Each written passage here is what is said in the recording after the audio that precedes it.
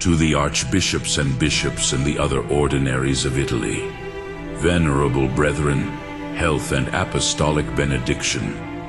Although the authority and extent of our apostolic duties cause us to embrace the whole Christian Republic and each of the provinces which compose it with all the love and vigilance which is in our power, it is Italy which at the present moment more especially attracts our solicitude and our thoughts. These thoughts and these solicitudes extend far above mere temporal concerns, for it is the eternal salvation of souls which occupies us and causes us anxiety, a business which demands all our zeal and obliges us to concentrate it entirely on that object, in proportion as we see it exposed to greater and greater perils. If ever these perils were menacing in Italy, they are surely so now, at a time when the condition of the civil state itself disastrously imperils the freedom of religion. We are also still more affected by this, since an intimate alliance unites us to Italy, where God has placed the residence of his vicar, the chair of truth, and the center of Catholic unity. On other occasions we have urged the nations to take heed, and Christians individually to realize what duties are incumbent on them in such baleful circumstances. Nevertheless, the evils continue to increase, and we desire, venerable brethren, to point them out and commend them to your diligent attention, in order that, having recognized the tendency of public affairs, you may with greater vigilance strengthen the minds of your flocks and surround them with every help, for fear lest that most precious treasure, the Catholic faith, should be torn from them. A pernicious sect, of which the founders and chiefs neither hide nor even mask their desires, has established itself for some time back in Italy. After having declared war against Jesus Christ, it is attempting to rob the people of their Christian institutions. As to the extent to which it has carried its audacity, it is the less necessary for us to speak, venerable brethren, since the grave injuries and even ruin which morality and religion have to deplore lie patent before your eyes. In the midst of the populations of Italy, which have always been so constant and steadfast in the faith of their fathers, the liberty of the Church is wounded on all sides. Everyday efforts are redoubled in order to efface from the public institutions that Christian stamp and character which has always, and with good reason, been the seal of the glories of Italy. Religious houses suppressed, the goods of the Church confiscated, marriages contracted in despite of the laws and without the rights of the Church, the position of the religious authorities as to the education of the young utterly ignored. In fine, a cruel and deplorable war, without limit and without measure, declared against the Apostolic See, a war on account of which the Church is weighed down by inexpressible suffering, and the Roman Pontiff finds himself reduced to extreme anguish, for, despoiled of his civil princedom, he has of necessity fallen into the hands of another power. More than this, Rome, the most august of Christian cities, is now a place laid open to all the enemies of the Church. Profane novelties defile it. Here and there, temples and schools devoted to heresy are to be found. It is even reported that this year it is about to receive the deputies and leaders of the sect which is most embittered against Catholicism, who have appointed this city as the place for their solemn meeting. The reasons which have determined their choice of such a meeting place are no secret. They desire by this outrageous provocation to glut the hatred which they nourish against the Church, and to bring their incendiary torches within reach of the Roman pontificate by attacking it in its very seat. The Church, without doubt, will in the end be triumphant and will baffle the impious conspiracies of men. But it is nonetheless admitted and certain that their designs aim at nothing less than the destruction of the whole system of the Church with its head,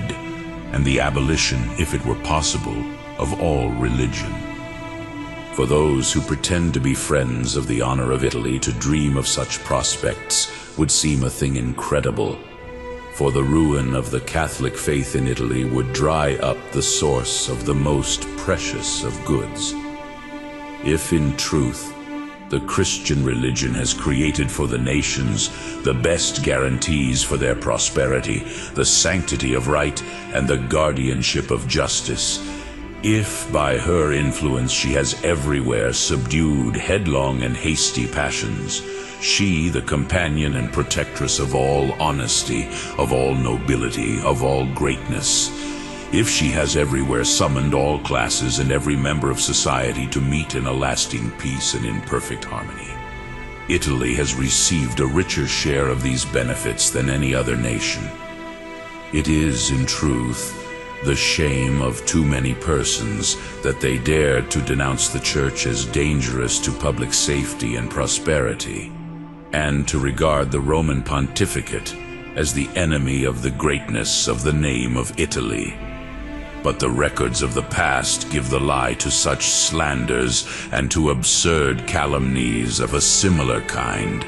It is to the Church and the Roman pontiffs that Italy especially owes gratitude for having spread her glories in all lands, for never having allowed her to succumb under the repeated incursions of having for generations preserved in many ways a lawful amount of just and proper liberty, and for having enriched her cities with numerous and immortal monuments of science and of art. In truth, it is not the least glory of the Roman pontiffs that they have maintained, united in a common faith, the various provinces of Italy, so different in customs and ingenious, and have kept them from most disastrous disagreements. Frequently, in times of trouble and calamity, the welfare of the state would have been in peril had not the Roman pontificate saved it by exercise of its life-giving power. And its influence will not be less beneficial in the future if the malice of men does not interfere and hinder its efficacy or stifle its liberty. This beneficial force, which is peculiar to Catholic institutions because it flows from them as a natural consequence, is unchangeable and unceasing. Even as for the salvation of souls, the Catholic religion embraces all countries without any limitations of time or space, so does it always and everywhere stand forth and present itself as the true friend of the civil power. These great advantages are being lost and are being followed by grave evils. For the enemies of Christian wisdom, be their rival pretensions what they may, are leading society to its ruin. Nothing can be more efficacious than their doctrines in the way of kindling in men's minds the flames of violence and of stirring up the most pernicious passions. In the sphere of science, they are repudiating the heavenly lights of faith. And when once this torch is put out, the mind of men is usually carried away by errors, no longer sees the truth, and begins quietly to sink into the lowest depths of a base and shameful materialism. In the sphere of morals, they are disdainfully rejecting the eternal and unchangeable reasoning, and are despising God, the sovereign legislator and supreme avenger. And when once these foundations are torn away, no sufficient authority remains for law, and the regulation of life merely depends upon the good pleasure and free will of man. In society, the liberty without limit which they preach and pursue engenders license, and this license is very soon followed by the overthrow of order, the most fatal scourge of the public welfare. Of a truth, it is impossible to see society in a more pitiable or miserable state than in those places where such men and such doctrines as we have been describing have gained the upper hand even for a moment. Unless recent examples had furnished evidence, it would have been difficult to believe that men, in a transport of furious and criminal boldness, could even have cast themselves into excesses of such a kind, and while retaining as if in mockery the name of liberty, could have given themselves over to saturnalia of conflagrations and murders. If Italy has not, up to the present time, experienced a similar reign of terror, we must attribute it first to the especial protection of God, but the fact must be also recognized, to explain this preservation, that the people of Italy, the immense majority of whom are still faithful to the Catholic religion, have never been able to be subdued by the vicious and shameful doctrines we have denounced. And it must be confessed that if the ramparts erected by religion begin to give way, Italy also will fall into the same abyss in which the greatest and most flourishing nations have in past times lain prostrate as victims. Similar doctrines involve similar consequences, and since the germs are infected with the same poisons, it cannot be but that they should produce the same fruits. Moreover, Italy would perhaps have to pay yet more dearly for her apostasy, because in her case perfidy and impiety would be aggravated by ingratitude. It is not by chance or human caprice that Italy has from the first been a sharer in the salvation won by Jesus Christ, and has contained within her bosom the chair of Peter, and enjoyed throughout a long course of ages the incomparable and divine benefits of which the Catholic religion is the natural source. She ought then greatly to fear for herself the judgment threatened by the Apostle Paul to ungrateful nations. The earth that drinketh in the rain which cometh often upon it, and bringeth forth herbs meet for them by whom it is tilled, receiveth blessing from God. But that which bringeth forth thorns and briars is reprobate, and very near unto a curse, whose end is to be burnt. May God avert so terrible a misfortune. May all give a serious consideration to the evils by which in part we are afflicted, and with which in part we are threatened by those who, devoted to the interests of political sects, not of the public, have sworn to wage a war to the death against the Church. Unhappy men if they were wise, if they had a true love for their country, far from distrusting the Church and striving under the influence of injurious suspicions to deprive her of her necessary liberty, they would do all in their power to defend and protect her, and would first of all make provision for the re-establishment of the Roman Pontiff in the possession of his rights. In fact, the more injurious the war against the Apostolic See is to the Church, the more fatal it is in the cause of Italy. We have elsewhere expressed this thought,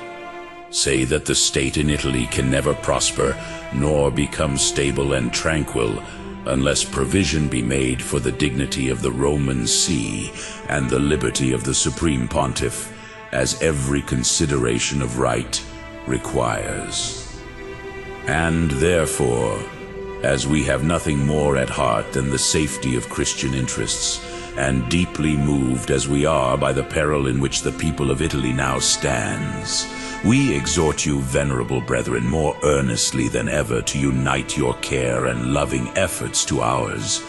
that a remedy for so many evils may be found,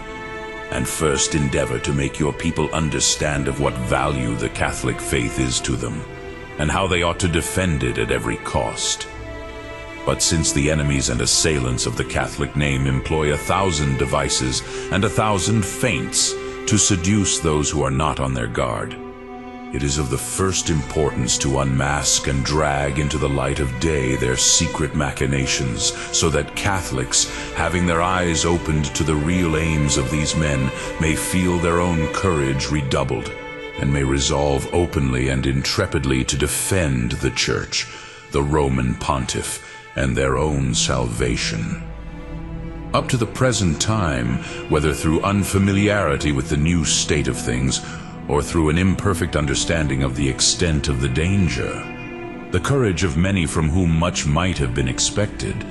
does not seem to have displayed itself with all the activity and vigor required for the defense of so great a cause. But now that we have learned by experience in what times we live, nothing could be more fatal than to endure in cowardly inertness the malice of the wicked which never tires, and to leave the field open to them to persecute the church to the full satisfaction of their hate. More prudent than the children of light, they have been daring in their enterprises, inferior in numbers, but superior in cunning and in riches.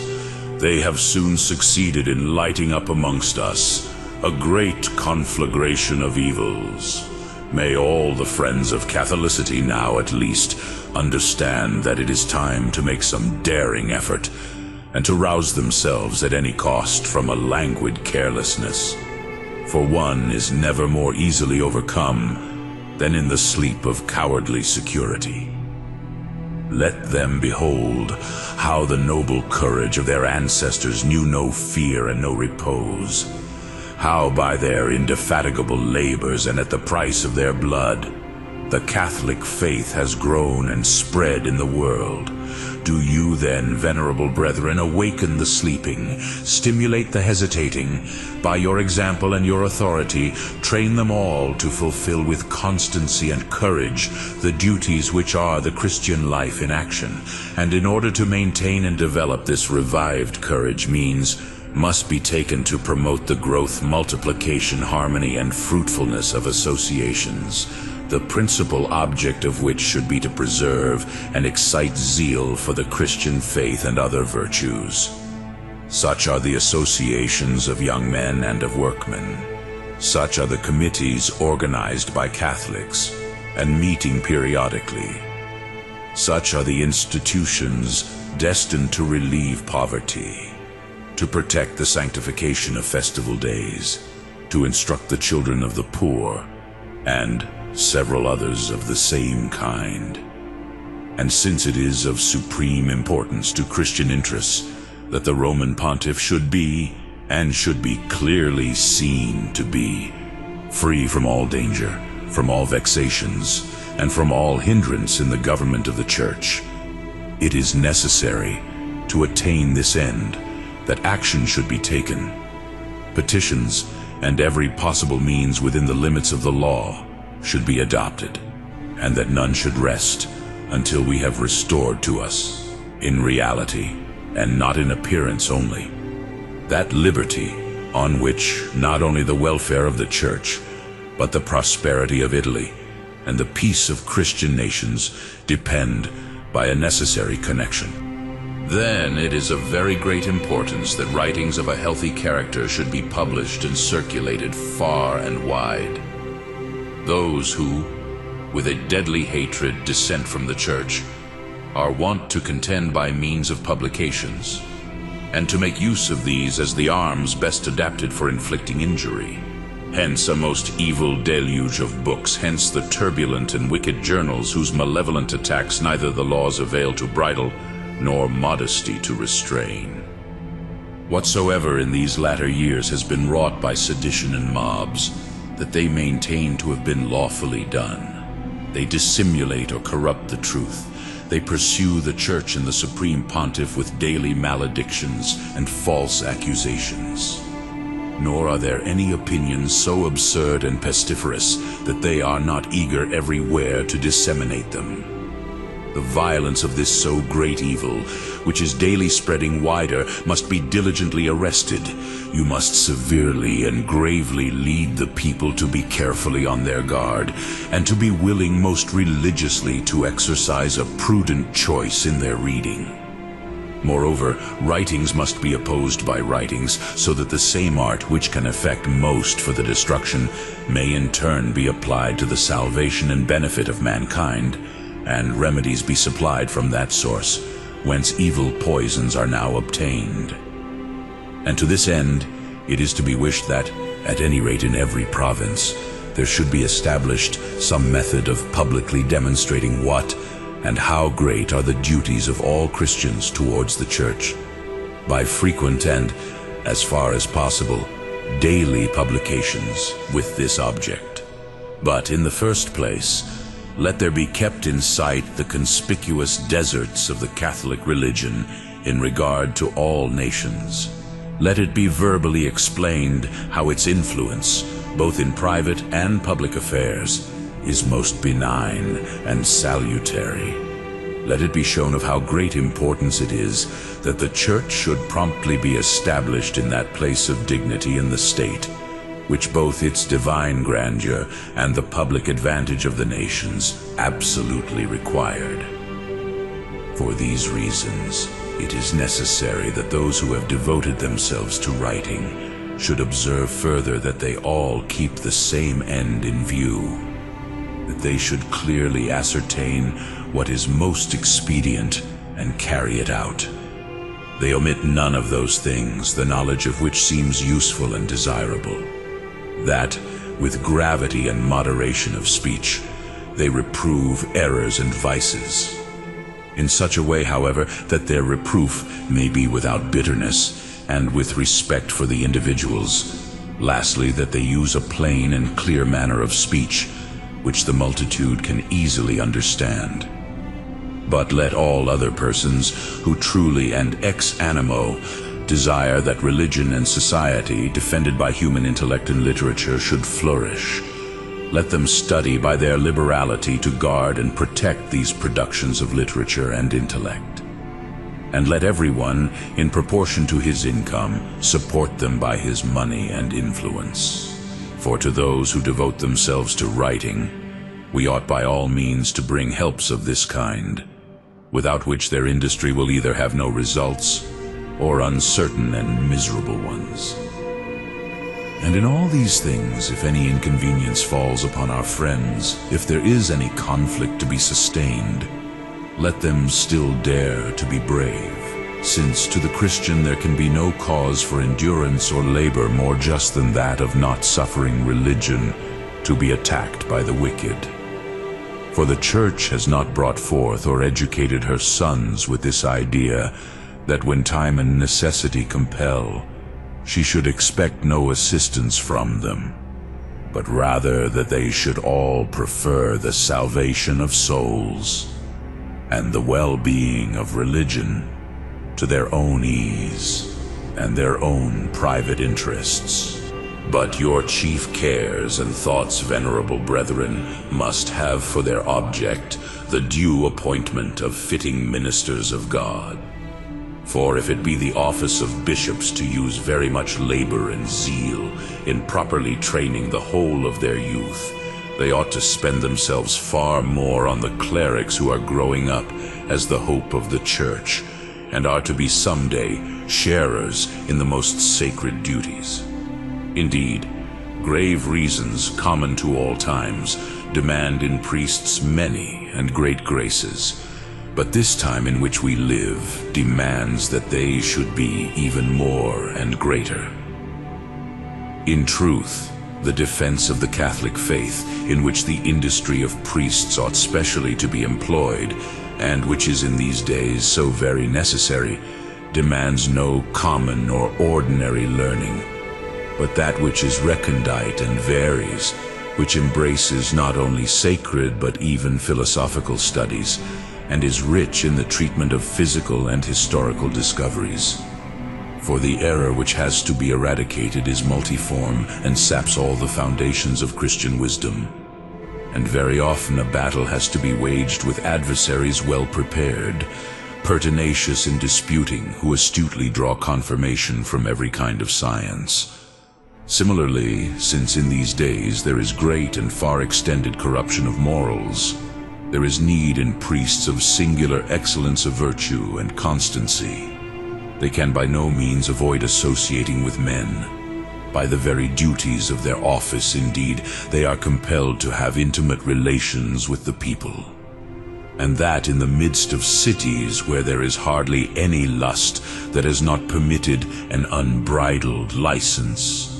from which it follows that virtue in the clergy ought at this time to be strong enough peacefully to guard itself and both conquer all the blandishments of desire and securely overcome dangerous examples. Besides, a paucity of clerics has everywhere followed the laws which have been enacted to the injury of the Church, so plainly that it is necessary for those who by the grace of God are being trained to holy orders to give double attention, and by increased diligence, zeal, and devotion, to compensate for the sparse supply. And indeed they cannot do this advantageously, unless they possess a soul resolute of purpose, mortified, incorrupt, ardent with charity, ever prompt and quick in undertaking labors for the salvation of men. But for such tasks, a long and diligent preparation must be made, for one is not accustomed to such great things easily and quickly. And they indeed will pass their time in the priesthood holily and purely, who have exercised themselves in this way from their youth, and have so advanced in discipline that they seem not so much to have been instructed to those virtues of which we have spoken, as to have been born to them. For these reasons, venerable brethren, the seminaries of clerics demand a very great portion of your zeal, care, and vigilance. As to virtue and morals, it does not escape your wisdom with what precepts and instruction the youth of clerics must be surrounded. In graver studies, our encyclical letters, Aeterni Patris, have pointed out the best way and course. But since in such a condition of mental activity, many things have been wisely and usefully discovered, which it is not fitting to ignore, especially when wicked men are accustomed to turn, as new weapons against divinely revealed truths, every addition of this kind which the day brings. Take care, venerable brethren, as far as lies in your power,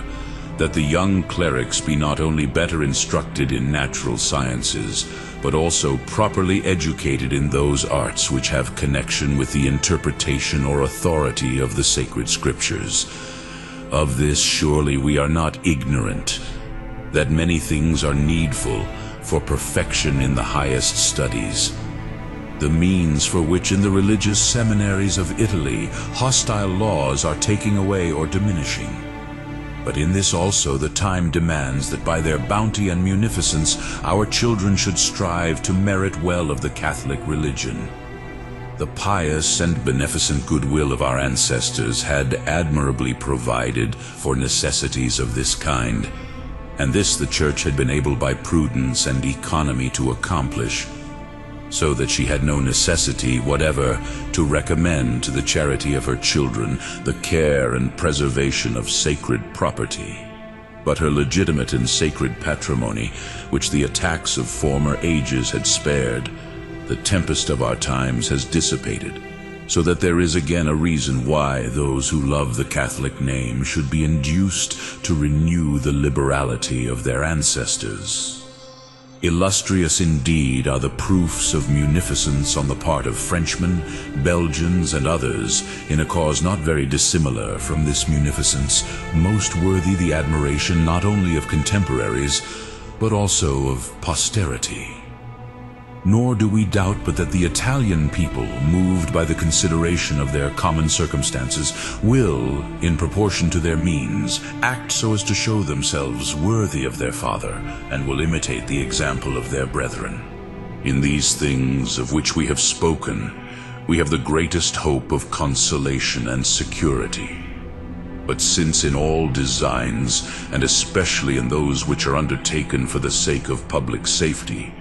it is necessary to add always to human instruments the aid of Almighty God, in whose power are the wills of individual men no less than the course and fortunes of empires. Therefore we must invoke God by instant prayers, and beseech him to look upon Italy, which has been enriched and increased by so many of his benefits, and having taken away every suspicion of peril, ever to preserve in her the Catholic faith,